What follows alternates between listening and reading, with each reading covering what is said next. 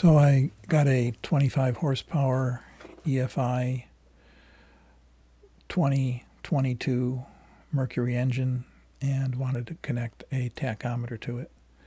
There's not much information from Mercury, even including that I got the shop manual, and there's no schematic in the shop manual as to what the wires in the wiring harness are. So in any case, after a lot of research and not really finding much information, I did piece together what you see here. I bought this tachometer. It's just a Chinese brand, inexpensive tachometer. You can get them for 2, 3, 4 times this price, different colors. They all basically work the same way. You need to connect the wires. You need a positive wire, a negative wire, you need a signal wire, and then if you want a backlight on the tachometer, you need another wire for that, which you want the wire to switch with the key so that you only have power to the tachometer when the key is on, so that your hour meter is only registering when it's on. So what I did piece together was that there's a wiring harness from Mercury, and it terminates in a connector. I don't remember how many pins it is. It might be as many as 9 pins.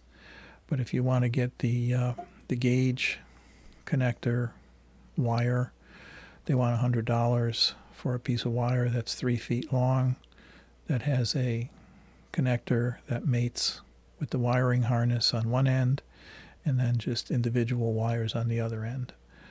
So what I simply did was I cut the connector off of the wiring harness that comes from the engine and runs to the control, gear, shift, and throttle control. And there's one connector on the end of that that's marked gauges. I cut that connector off and then just hooked the wires directly to the tachometer, again using the switched positive wire, a negative wire, a wire for the light, which you need to just switch separately, and the signal wire. The key thing is on this wiring harness, the signal wire is gray. So if you get the wiring harness for a 2022 Mercury outboard, probably your wiring in the gauge bundle of wires is also going to be gray. Can't guarantee this, but it was on mine. I hooked up the wires and they worked. In terms of programming the tachometer, the way I did that was bought a $20 visual tachometer. You paste a reflecting strip on whatever you're trying to measure. You point the laser tachometer at in this case, the engine. It gives you a reading, and then I simply set this tachometer, the one in the dashboard, so that it matched that reading at the low speed, and then tried it at high speeds, and it seemed to match. Each one of these tachometers is going to program differently. Some of them you're going to set it up by the number of cylinders, the cycles of the engine, various different configurations based on whether you get your signal from the alternator, or whether it comes from the spark plug, or whether it comes from some other device.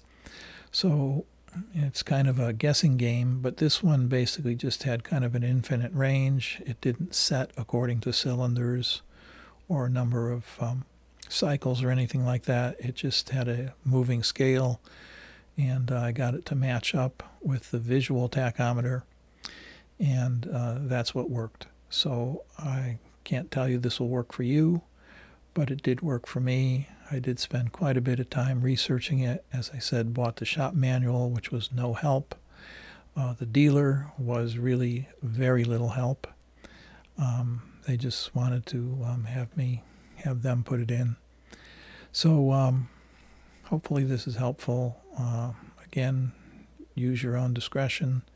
This worked for me. I don't know what will work for you. Good luck.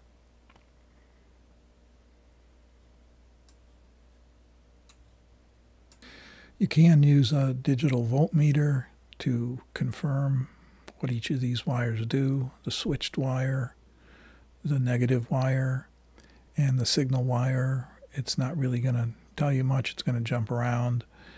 But these colors worked on my harness. Maybe they'll work on your harness.